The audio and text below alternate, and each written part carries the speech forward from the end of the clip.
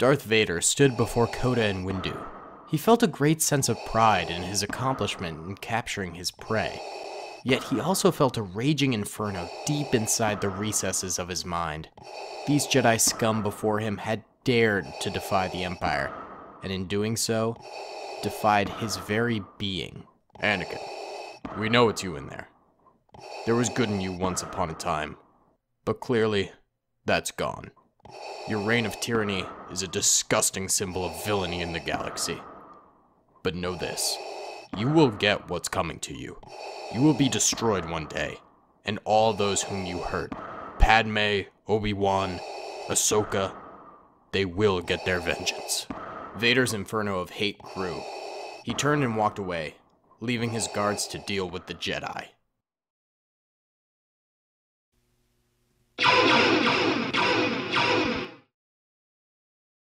Boba stood with armed clone trooper guards that were transporting him to Rico's Brigade prison.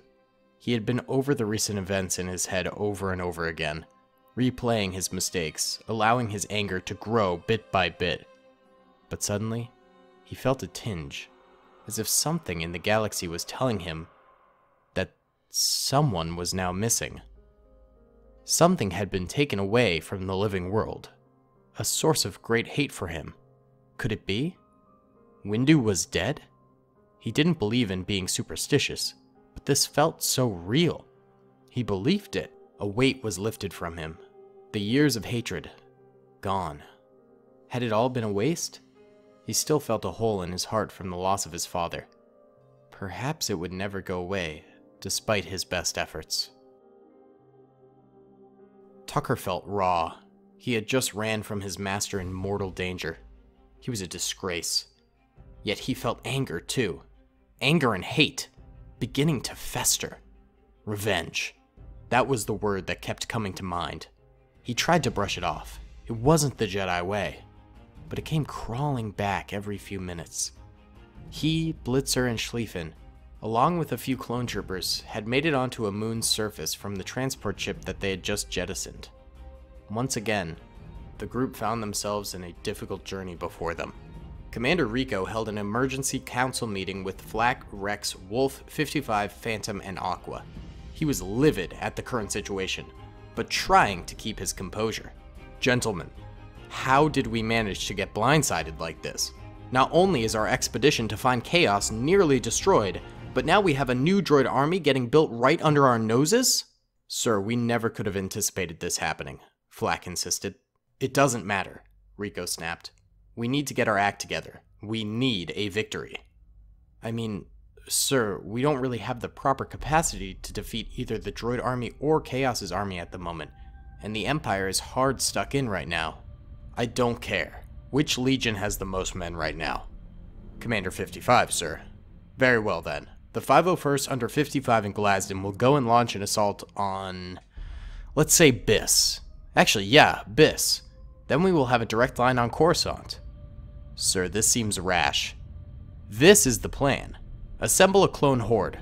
Launch them at the defenses. We've tried the alternatives. We need a victory. We will overwhelm the enemy with numbers. So it was decided. Commander 55 gathered as many men as he possibly could of the 501st Legion with Glasden, and they prepared for an attack on Biss. Yo, what's going on, gamers? It's me, Daily Tactics here, back with some more Star Wars Ricos Brigade, and in today's episode, we have a 501st Clone Trooper Legion Horde.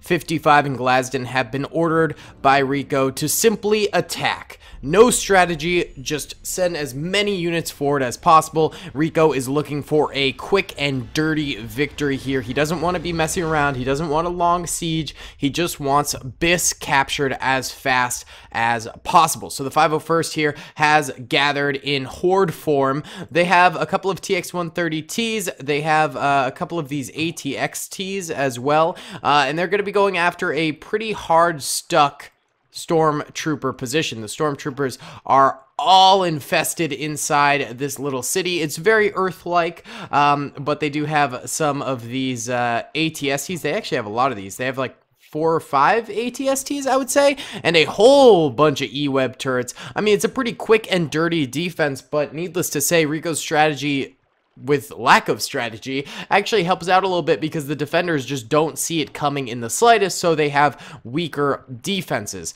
But they still have a lot of defenses. I mean, there are so many troopers infested within this little city area here, but there are going to be so many clone troopers attacking. So it's basically just two massive forces, bam, clapping each other. It's gonna be insane. Either way, guys, I hope you enjoyed this episode of Rico's Brigade. Be sure to hit the like button if you did enjoy it. Can we get an F in chat for Windu and Coda? It's big sad. It's big sad. Comment down below what you liked about the episode, and if you're excited to see the next one, and subscribe if you haven't already, because subscribing helps out the channel a ton. Either way, guys, let's get right on into it here. Alrighty then, fellas, we're going to press start, but go in slow-mo for the first bit here, because this is going to be a bombastic battle, and here we go. Already shots getting fired from this ATXT. Tons and tons of Imperial fire coming on in and colliding with the Clone Trooper Horde here. The Clone Trooper Horde not taking too many losses yet. They are sort of in this little divot on the side of the road, which is helping them out. You know, it's providing a little bit of cover, but I am seeing some 501st troopers now begin to go down as the fire really ramps up here.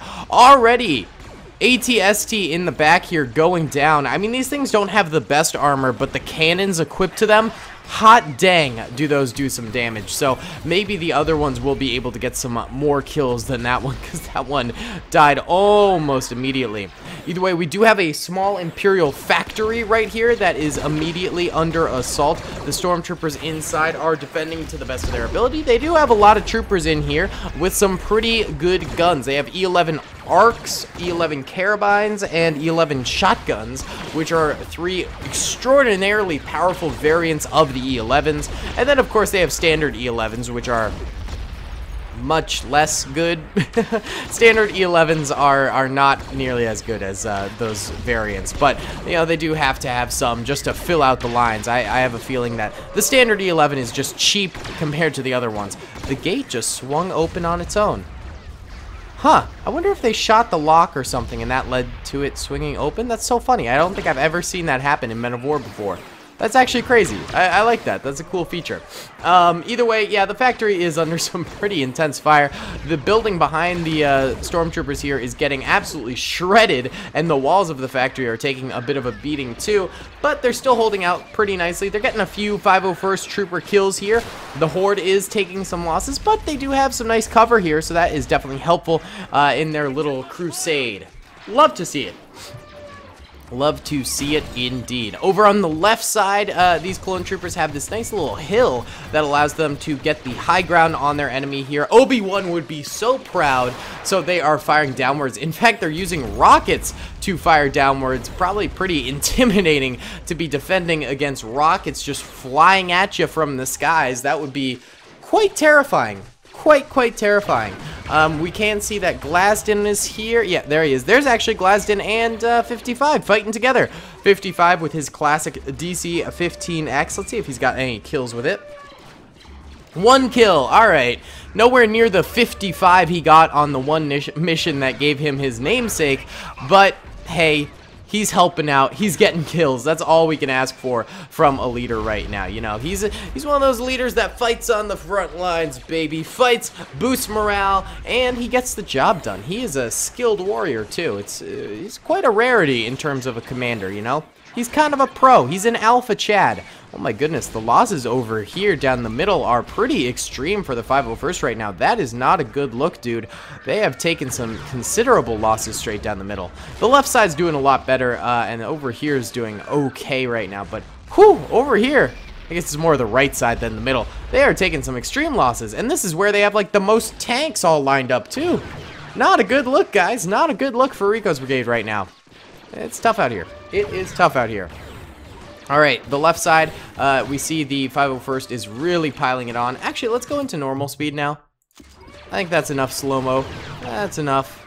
Enough of that. Oh, we have another down ATST over here. There was like another over this way, right? Where's that other one? Oh, it blew up right here. Okay, we have another down one right there. Oh, this one's doing the head jig. Whenever they start doing the jig, it actually causes lag. It's a weird glitch in the game. We have another ATST right here, and then there's one in the way back. So 2 ATSTs still remain alive, which is not a lot considering they started with like 5. But they still have some E-Web turrets alive too, and they've got plenty of infantry. So I think we're going to see still a pretty good, solid Stormtrooper resistance here. Oh, but we actually have TX-130T just blitzing on forward. That's going to disrupt the defense a good bit. I mean, now's a good time, actually. Yeah, just wreak havoc on the defensive lines with the TX-130Ts. Almost use a blitzkrieg method. It doesn't matter if the TX-130T goes down because it will, like, disrupt so much of the fire. It will destroy so many of the buildings and cover that the defenders are able to use. I think that's actually a pro strat, you know? Blitzkrieg. But this thing's just now spinning in circles. Wee, circles, yay! I love circles. Lovely, lovely, lovely. The right side is finally recovering a little bit, and they're going through a bit of a graveyard area over here, taking out an E-Web turret back there, taking out some infantry as well. Another E-Web turret way back there going down too. There's more infantry back here. The middle sort of plaza area with the water fountain, I think, is going to be a pretty tough spot to attack since there's so many stormtroopers lining the walls and things like that in these like little choke point-ish areas. You know, in order to get up here, the clones have to go up the stairs and stuff like that. So I think it will be a little bit tough for the clones to attack in these areas, but we'll just have to wait and see, baby. Wait and see. Oh, it looks like one of the ATXTs back here actually did end up going down, and the TX-130T is on fire and its sirens are going, so that thing is like one bazooka shot away from complete and utter destruction. Is this ATST dead? Yeah, it is. It's got no crew in it. I guess the crews got destroyed by some rocket or something like that. Oh, 1 second, guys. Sorry about that, boys. My doggo Woliv wanted to have to go out. Wanted to have to go out. What am I saying? That makes no sense.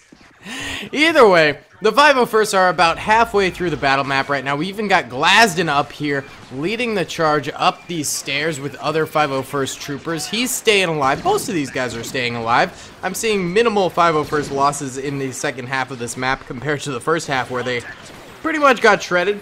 You know, the first half of the map was real bad for these boys, but now they're cruising. They found their groove. They're managing to get some good licks in here. We got a machine gunner over here along with a couple of E11 riflemen for the stormtroopers firing away, holding this nice little alleyway here. I knew that this part of the map would definitely be a pretty good defensive area once they got up here. And this is definitely proving me right here as these guys are managing to knock out a whole bunch of 501st clone troopers that dare to attack them like this.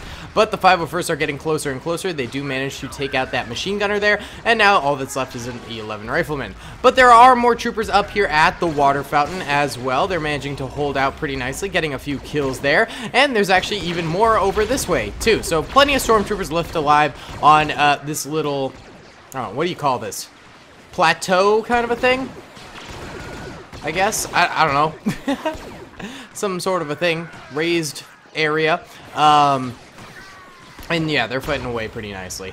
Back in the back lines, we still have an ATST. Yes, we do. Still alive. I'm sure it'll start firing probably when the clones get to about this range. This is the one that's been decrewed, so that one is out of commission still. Are there any, like, big clone vehicles left alive? There is one TX-130T over here. It's not really doing all that much. Oh, there's an ATXT there, too. Oh, and there's another TX-130T over here, but very on fire and almost dead, so be interesting to see if the ATST actually manages to take out this TX-130T. That'd be interesting. These two E-Web turrets back here both end up biting the dust. This one way back here ends up biting the dust as well. Oh, ATST is taking some pot shots at that TX-130T. I wonder if it will find its mark. Oh, it does end up blowing up, and I don't think it hit a single shot on that TX-130T. Pretty sure it only needed to get one hit, and it just didn't manage to. I'm actually going to delete the legs because they're starting to do the gyration, and the gyration lags the game.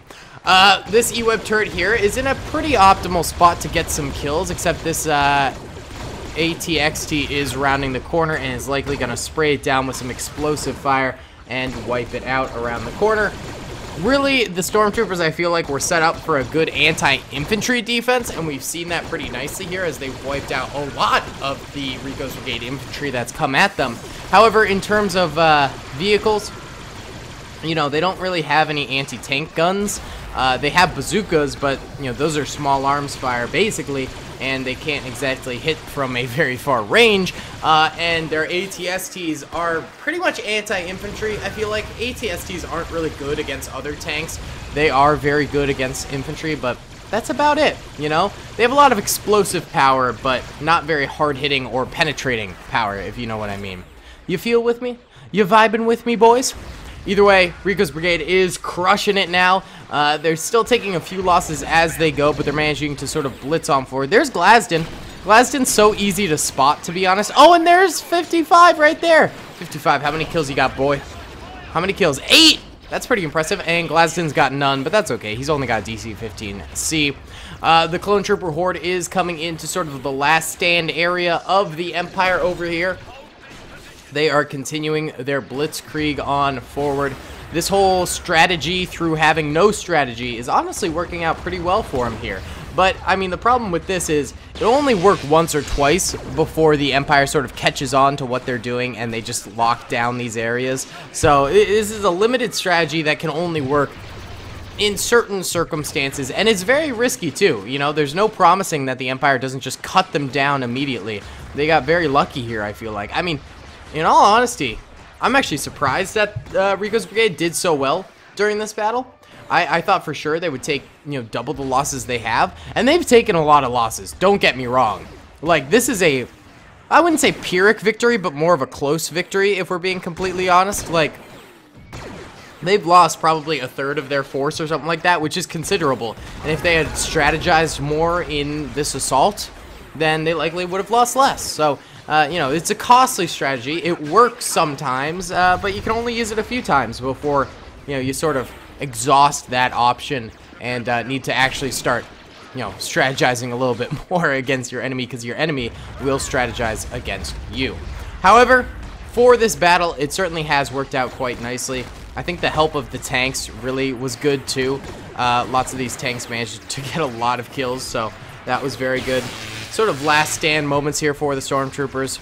They're even getting flanked by this TX-130T. This is probably the end for them. Well, there goes one of them. Sort of toying with the other ones here. Oh, there goes another one. It's doing like a little twisty thing. What are you doing? Weird tank. Oh, there you go. Those three did end up dying there pretty badly. Oh, we actually do have 2 Stormtroopers over this way. No, 3. Ooh, one has a kill. Yep, one has a kill. Let's try and retreat them. Why not? They can go live to tell the tale of their massive defeat here. But that's the end of the battle. Yellow are dead Stormtroopers, red are dead clones. I mean, the clones took considerable losses, but the majority of their losses were taken at the very beginning of the battle and in the middle here. There was a lot of losses taken here, but at the very end, actually they did still take quite a number of losses, but, they managed to cruise a little bit more. So definitely a close victory because the clones lost so many troopers, but they definitely did win and have taken this area of the planet. Either way, guys, thank you so much for watching this episode of Rico's Brigade. I really hope you enjoyed it. Comment down below if you did. Subscribe if you haven't already, and be sure to like the video. And I'll see you all in the next one. Peace! I hope you guys enjoyed that video. Be sure to click that subscribe button for more content, and hit the notification bell if you'd like to be alerted to whenever I live stream or upload. Thanks so much.